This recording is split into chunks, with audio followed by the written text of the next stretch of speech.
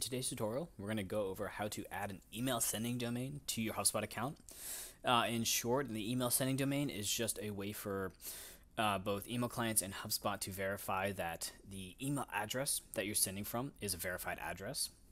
It's not some sort of spam tactic or spoofing tactic that could potentially get your email flagged as spam or some sort of sketchy or malicious content or sender.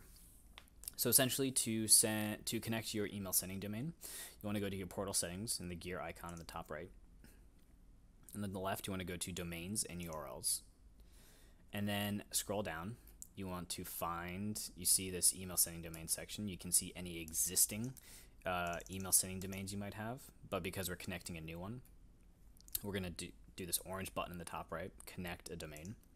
I want to choose email sending domain. Press connect. It's going to ask me, okay, who would I be sending emails from? So, if I'm connecting to one, it'd be something like Patrick at, let's say, directdevelopment.org. Again, because this is a new one, it's a .org, not .com. So it's basically going to pull, saying all your emails, or some of the emails you send are going to come from this directdevelopment.org, email address. I'm going to press next.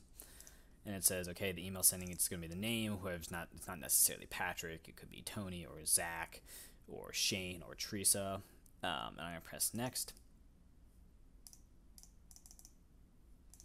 And then I'm going to see this page, which is basically just a way to walk you through this process. So essentially, depending on your DNS provider, it's going to change each time. But kind of the end goal, right, is that you're going to be adding these two CNAME records as well as an additional TXT record. And so basically you have your host names here and you have your values for those host names. And so you want to log into your DNS provider, whether that's Network Solutions or GoDaddy, Namecheap, Google Domains, whatever it is that you're using. And you're going to want to manage the DNS for that specific domain. And remember, we chose directdevelopment.org. So I want to manage the DNS for directdevelopment.org and add these two CNAME and TXT records. Once those are added, I'm going to press done here. HubSpot's going to try to verify that the changes have gone through. Normally this could take something like 30 minutes. It could take something like 12 hours. It could take 24 hours. It shouldn't take more than 2 days. If you're kind of gone past 2 days and still nothing has changed, you're going to want to check again and make sure that maybe if you're using GoDaddy and you enter the records manually, HubSpot does also allow you to automatically use a integrated GoDaddy process to kind of set it up for you. But if you do it manually, in some cases this directdevelopment.org is already added.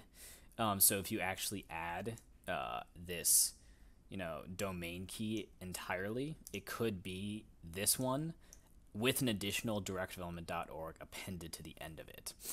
So just make sure that at the end of the day, when you're checking your host names and your values, that it really is just this value and there's no automated appending of specific values or top-level domains like directdevelopment.org being added to the host names or the values.